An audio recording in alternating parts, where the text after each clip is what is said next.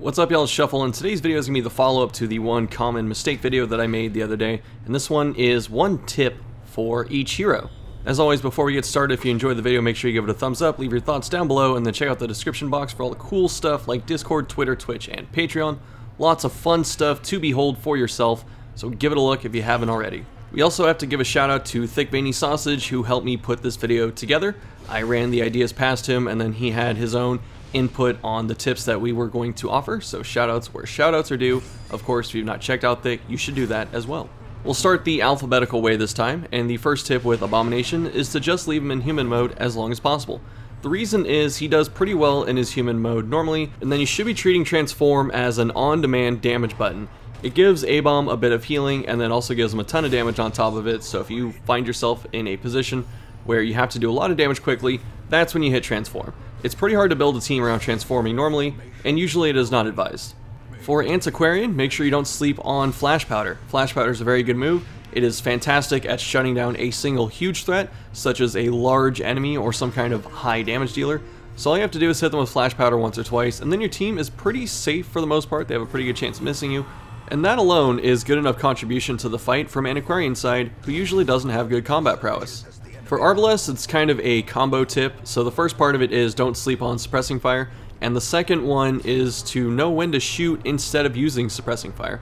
Many enemies are very squishy in the backline, so you don't have to mark them to take them down. You can just shoot them once and have someone else hit them, or shoot them twice if you really need to. And then also there are enemies that you can push to the back, like size 2s, or just some enemies that aren't Cultist Switch. You know, for instance, the Spitting Pig in the Warrens, that thing is pretty annoying and it can hit you with a disease.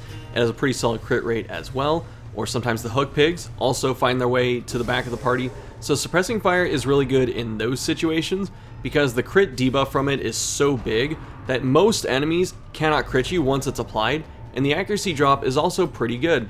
The tip for Bounty Hunter is a team building type of tip, and that is do not be afraid to put him in rank 3. That's the backline of your party. This gets even better if you can run a second character with a stun like Houndmaster in front of Bounty Hunter, even though your first instinct is likely to put Bounty Hunter in 2 and Houndmaster in 3. These two already have a lot of synergy, but the thing that Thick said that made a lot of sense is don't mistake Bounty Hunter having 2 stuns as being as strong as someone or a team that has 2 stunners. So having Houndmaster in 2 gives him Blackjack, and then having Bounty Hunter in 3 gives you Flashbang. That is a lot more control, especially when paired up with a combo like Plague Doctor and Flagellant. This way you can have the entire enemy team locked down and taking a bunch of damage over time, for instance. My Crusader tip is make sure to take advantage of the fact that Crusader can heal from anywhere. He can heal both HP and stress damage. It's not as strong at Apprentice level, but once he gets to Veteran and Champion stuff and he gets his trinkets, he gets very good at doing this. And it's a nice answer to people who think they need to take Jester and Vestal to every single team, because Crusader can do both.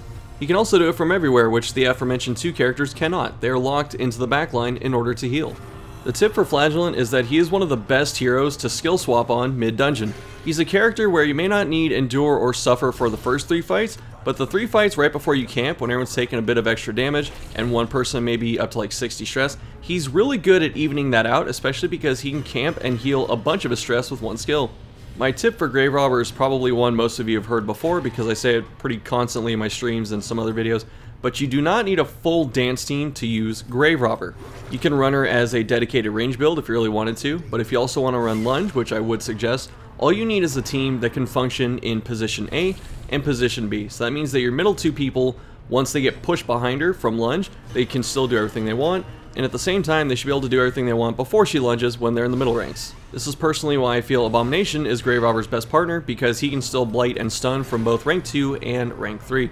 For Hellion, the most efficient way to do her damage is to start from the back of the enemy party and work your way up to the front. So I usually advise starting with Iron Swan, and then if it bleeds on rank 4 and 3, and then afterwards either if it bleeds on rank 2 or start hitting Bleed Out depending on the enemies remaining. The reason for this is even though Bleed Out is very strong in terms of its damage output, it does lower her damage on her other skills as well. So if you're using Bleed Out on turn 1 or spamming Yop or using Breakthrough, Hellion is going to gas out before the backline is dead, and the backline is the one doing the lasting damage via stress. However, this doesn't mean that opening with Yop is always a bad thing. It's a bit of a nuanced thing, so I guess wait for the Hellion guide to talk about that further. My Highwayman tip is that as good as Riposte can be, don't sleep on Pistol Shot. So you should be starting Highwayman in the back of your party, so either rank 4 or 3. This way he gets an extra duelist advance over the course of the fight, so his riposte stays up for longer. Most fights are over by turn 4. You probably heard me say that before. So having Highwayman have her post up for pretty much the entire time is pretty nice. However, the other half of that is that it leaves them open to use pistol shot, which is a great way to clean up backline enemies with someone that has some pretty decent damage. You also shouldn't be sleeping on Gunslinger Buckle because it boosts that same pistol shot that we were just talking about. For Houndmaster, consider starting him in rank 2 because of Blackjack. He is a bit squishy, but he has access to a lot of dodge either through guard and trinkets, and Blackjack is a very good stun. So much so that rank 2 is probably his strongest spot on the team. If you find yourself needing Cry Havoc at some point during the expedition, then feel free to move him back to rank 2 and put whoever's in the back in front of him because your team probably still operates that way. Another solution is to have someone behind him like Highwayman who can use Duelist Advance, or Man-at-Arms who can use Rampart to move past him for no tempo loss at all. With Jester, you probably want to use Finale at some point just because it's a cool move that does a bunch of damage and it's really fun and it's a good button to press, but you may find yourself having trouble with the timing. The easiest rule of thumb for Finale pacing that I can give you is if you're not in a boss battle, so if it's a regular hallway fight or room fight, you can probably drop Finale on turn 3 or 4 and that's the best time for it. If you're in a boss battle, since the buffs to Finale lasts so long on Jester's moves, you can drop it on turn 8 and that's probably the end of the fight. For Leper, don't sleep on Intimidate. This move covers a lot of options such as lowering enemy damage, but it also de-stealths enemies, marks Leper, and then alters the speed as well. Leper himself gets a speed boost for using it, and the enemy, if the debuff sticks, loses speed. Because of this, it's probably the best anti-stealth move in the game, because the main issue with de-stealthing enemies is they're usually faster or fast enough that when you de-stealth them, it doesn't really matter because you're not going to get to hit them. But if you're able to lower their speed with Intimidate, then you can actually bully them on turn 2, which is something other stealth moves can't do. With Man-at-Arms, Bellow is a great opening skill. The speed debuff from the ability means that your team is most likely going first across the board on turn 2. By being able to go first on turn 2, you have much more control of the fight, so you can pick which targets to take down, which other ones to stun, and other things that you may need to be doing such as healing. It does have to make 2 checks to stick to enemies, but universally debuff resist on enemies is usually one of the lower ones that they have. It's also helpful to use in the early game because lacking accuracy trinkets and unupgraded skills is something everyone struggles with. The tip for Cultist is to remember that he can fit into a lot of teams pretty easily. When you're making a team with a Cultist in it, you have to decide what you want him to do and then build your team according to that. Do you want him to stun? Do you want him to do a bunch of debuffs? Do you want him to kill Eldritch enemies? All of these are questions you need to ask yourself when you're picking a Cultist. But if you go through this exercise consistently, you're going to notice that a Cultist feels pretty good and, like I said before, fits into a variety of teams.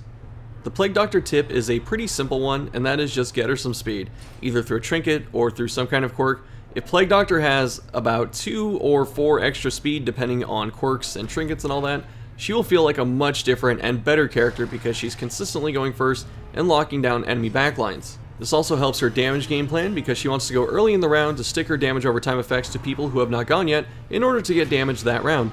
The final reason she appreciates being faster is because her heal, Battlefield Medicine, works better if she can go first before your other teammates take bleed or blight damage.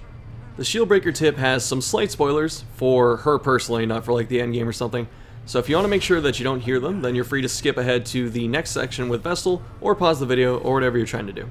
Now that these spoilers have been appropriately flagged, in Nightmares with Shieldbreaker, you cannot get reinforcements. That means that if you need to stall on the last enemy, like a rattlesnake or the big 2-headed snake, to heal HP and stress, if you have stuns and stuff like that too, that helps quite a bit, you're able to get your party back under control and even de-afflict Shieldbreaker if you want to take the time to do that.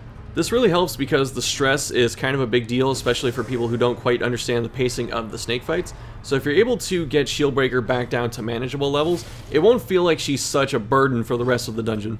Because of this, it's never a bad idea to take some kind of stress healer to the dungeons where Shieldbreaker is prone to get nightmares. Personally, I value Crusader and Jester a bit more than Houndmaster for this specific task, although Houndmaster gets bonus damage versus beasts, and that's something to consider. For Vestal, one of my favorite concepts comes up again, and that's the concept of action economy and proactive and reactive plays. Vestal is able to control both of these. She has a stun and judgment, for instance, to do something proactive, and then she has healing, which is a reactive type of strategy. So my tip for Vestal is to understand when being proactive is better than being reactive. That means stunning enemies that can do more damage than she can heal, and also zapping enemies with judgment to take them out so they don't do any damage at all for the rest of the fight. It always comes back to this hypothetical scenario of why heal for 10 damage when you can stop 15 by stunning the enemy instead. Alright y'all, that's going to do it for this one. Thanks for watching. The next videos coming up are probably a stalling guide and maybe a region guide. I'm also going to start working on the Plague Doctor guide finally because I just really want to make a character guide. But besides that, y'all probably know the deal at this point. If you enjoyed the video, give it a thumbs up. All that stuff, check out the box below. So thank you so much for watching, and I'll see you next time.